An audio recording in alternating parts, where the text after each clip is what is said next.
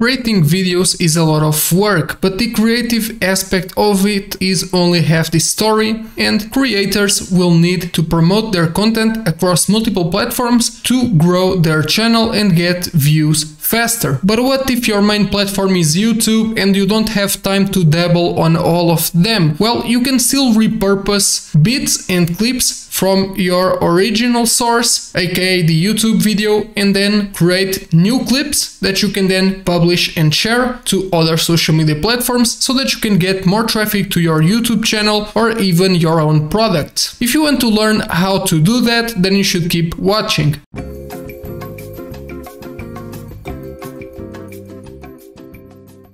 Hi, I'm Hugo from awaketech.com, and in this video I'm going to show you how you can repurpose content, especially longer videos, to then use on TikTok and other social media platforms. What we are going to do most of the times is to grab a 16:9 clip or video from YouTube, and then we will convert it into a 9:16, which would be the aspect ratio of a TikTok video. So essentially we are grabbing a video that's natively recorded in horizontal and then convert it into a vertical aspect ratio so that it fits TikTok better. Why should we repurpose those videos? If you already have other platforms that you are working on, such as YouTube, you can grow your audience faster. Even if you have no subs at all or no followers, you can save a lot of time and you can get more traffic to your YouTube videos.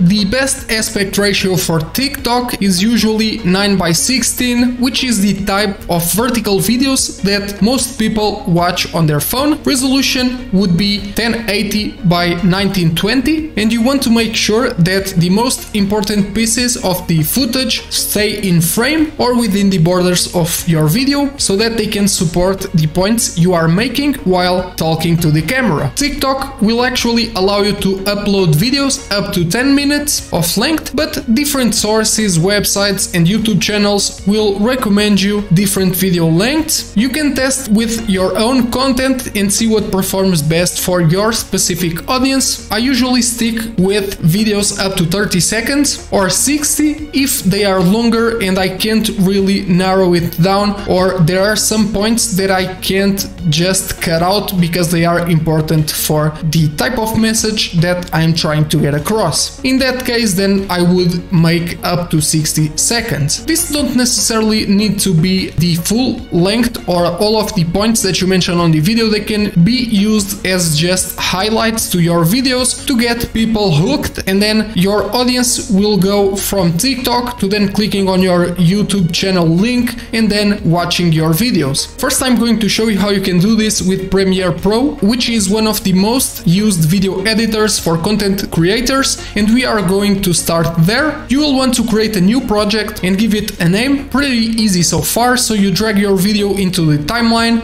you watch it, you can then create markers to easily locate key moments on your video, and that's exactly what you want for short videos, straight to the point, no sugarcoating. Then we are going to use a feature which is called auto reframe sequence. You can select everything on your timeline, make a subsequence and name it. You can then right click on that exact subsequence that you've just created and click on auto reframe sequence, and then you can change the name to the original plus short followed by the aspect ratio so that you know what you are doing with that timeline or with a specific sequence or subsequence. And then you will want to change the aspect ratio to vertical 9:16 and click create. This option has motion tracking, which means that it might not work for all the videos instantly and you might need to actually do some changes in order for it to work properly, or you might need to deactivate it altogether in some parts of your clip. Now the next step is adjusting video to stay on frame. In the case it does not, you will need to adjust the position by going into the effects control tab and then followed by the auto reframe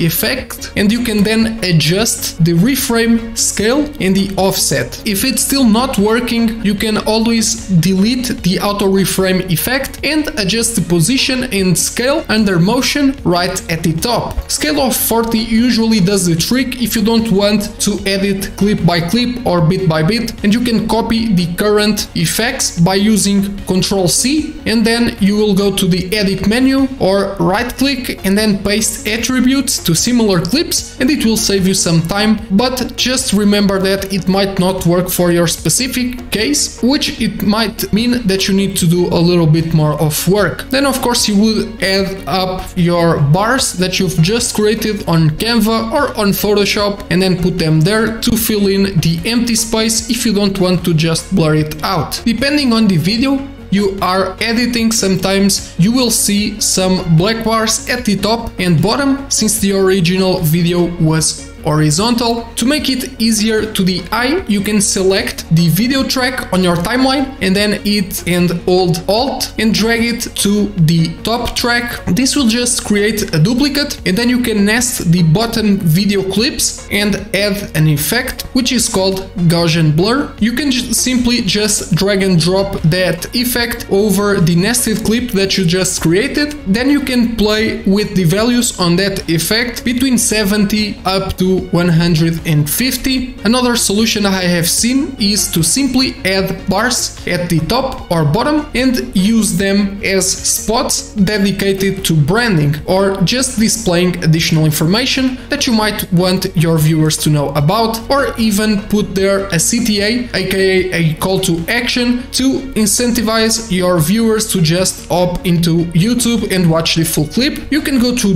graphics and draw a box on the remaining empty space and take a look at the W and H, which is weight and height, so that you have an idea of the size that you would need to create those bars, which you can do on Photoshop or Canva, and then you can simply just put them over your videos and position them on the top and at the bottom with anything that you might want to, instead of just going on Premiere Pro and creating everything there, because that's a lot of work and you would need to change the text, position it and all of that stuff. And so if you create those bars before editing, it will be easier for you. But of course what you can also do is simply use the rectangle to select the space where the video appears, and then you can invert your selection and of course the remaining space would be selected, and then you can also put some bars there as well, or use that space as you might want to. As for the video export settings, you can keep your preferred settings that you use for all of your videos. You will want to make sure that the resolution is 1080 by 1920, and you can do that by just typing in that same resolution, or you can click on match source and that would be it. You can then create a preset to use these settings on future videos. Mine would be called YouTube to TikTok, and it is pretty simple. Then when you do this with other video or when you are repurposing other clips, all you need to do is click on that preset for the specific video format that you are using, which in my case is H.264, and then the preset is there. You click on that and then you don't need to worry about everything else because the settings will be auto-filled for you, and then you hit export and that's it. You have your final video. If you want a free option, then Canva might be a good solution. Here's how to do it. You can go to canva.com and open the TikTok video template, which you can quickly use by using the top search bar, and then the resolution and aspect ratio are already set up for you. Then you will want to upload your clip, so you can drag and drop that into Canva and it will be on the uploads, and then you can just drag it into your white Canva, which is already with the exact settings that you need for TikTok. Then of course you can resize the video to fit in the 9:16 ratio or to fit on that specific Canva, and then if you want to edit, you can go through the clip and click S on the timeline, which we'll see on the bottom, and you can also change the clip order and then click on the plus button to nest the clips or join them together. And of course you can also edit the order between them. After that, it would be easy to add bars on the top or bottom, and you can also get away with adding the same video on the background and then adding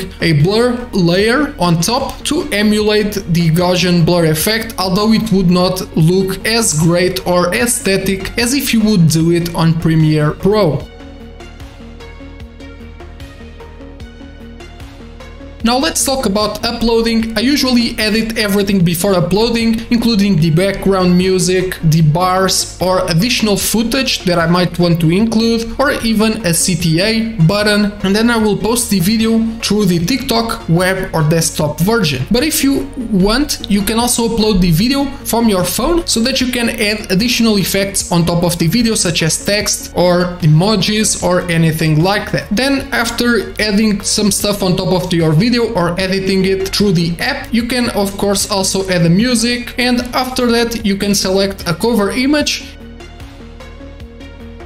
and add a title with relevant text sprinkled on your copy or text. It can be similar to the first sentences you would have used on your YouTube videos to attract the viewers, or that appear on the Google meta description, which is essentially the first two sentences of your video description. Because if you are already doing YouTube SEO, these first sentences usually include important keywords that you can turn into hashtags, but feel free to change it a bit, because sometimes the tags with high volume might be slightly different from your main keywords that you include in those two first sentences. Now you should have your short video ready for TikTok, Facebook Watch, or even YouTube Shorts. You can screen record it on your phone from TikTok and upload to other platforms if you want. That's an easy bypass to the TikTok watermark. But other than that, that's pretty much it. Just let me know if you hit a snag or if you have any problem while repurposing your videos, and I appreciate if you leave your suggestions below how you would do it, what you would change to make this process more efficient. Leave a like if you enjoyed the video and subscribe to see more tips for digital marketing. Thanks for watching, and I'll see you on the next one. Bye bye.